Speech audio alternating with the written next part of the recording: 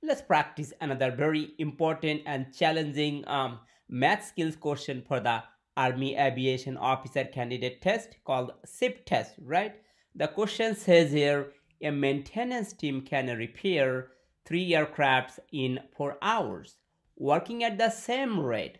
How long will it take 5 teams to repair 30 aircrafts, right?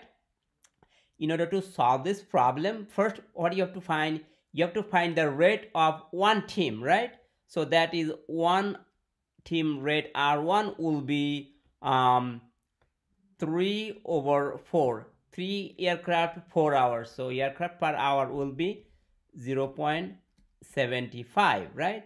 Now the rate for the 5 teams will be r2 equal to 3.75, because if you multiply that by 5, that gives you 3.75, right? Now what you have to do, you have to divide 30 divided by 3.75, so 3.75 with 30, right?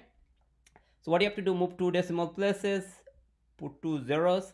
Now 375 goes into 3000 is 8 times, so that gives you 3000. With that, the correct answer is option A. So for the 5 teams, it will take 8 hours to repair 30 aircrafts.